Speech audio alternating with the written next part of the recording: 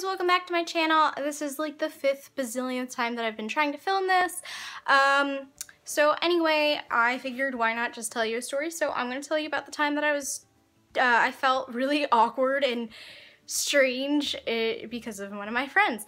Okay, and it was kind of stalkerish. I'll get to that at the end if I make it that far. So what had happened is one of my friends was a freshman and I was a junior in college. So this had happened like a year ago or something. This had stopped happening like a year ago. Actually, no, not a year ago. When was it? It stopped last fall. I'll get to that if I make it that far. So what had happened was we were all mutual friends, so I was in a group of friends that was a year younger than me, so I was like the mother hen type of friend, and I still am. So we were, he started to text me at like 1 o'clock, 2 o'clock in the morning when I hang out, wanting to do work, because apparently his roommate was a weirdo or something like that, and I'm like, okay, whatever, this kid wants to do work. And the library was open until midnight. So unless it were like finals or something, then it stayed open until like 3 or 4 in the morning.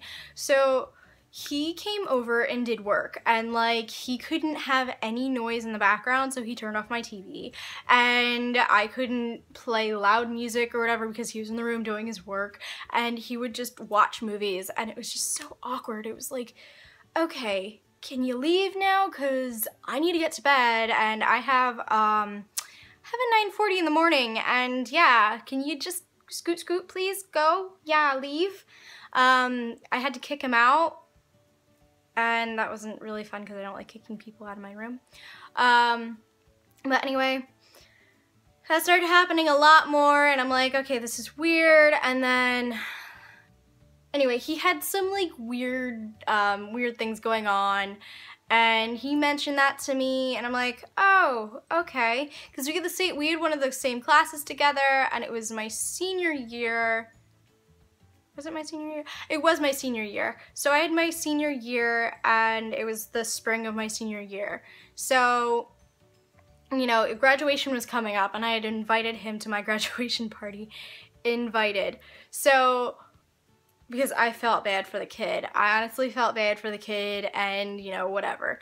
So my graduation party rolls around, and graduation rolls around.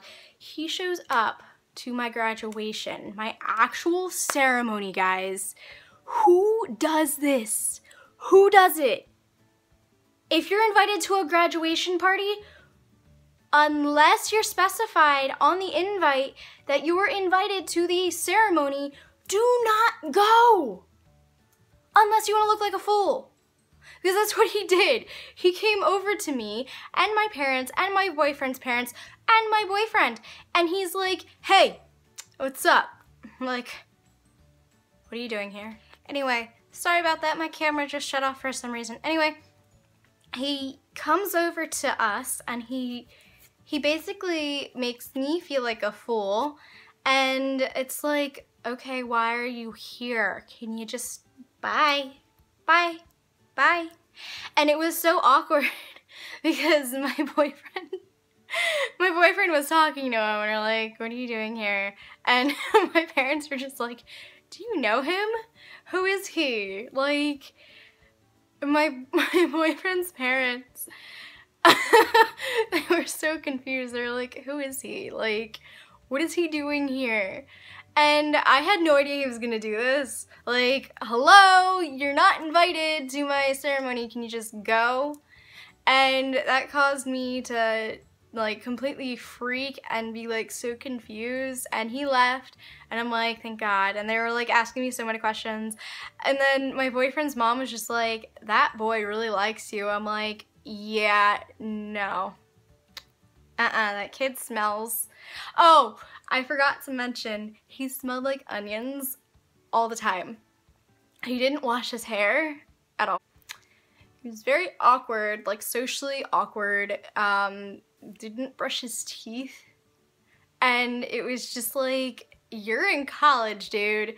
Get with it or go home. And it's just like, okay.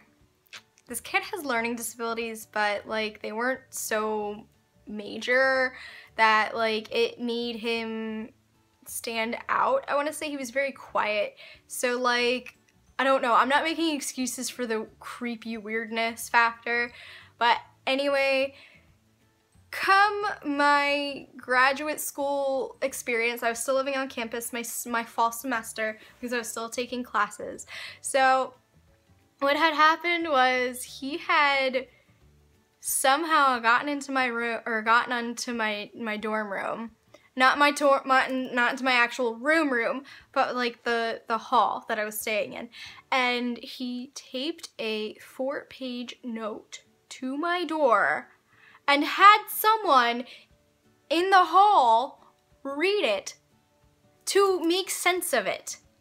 And she basically said that she had no means of interfering with this, and I read it and I was laughing, and I told my boyfriend, I sent pictures of it to him.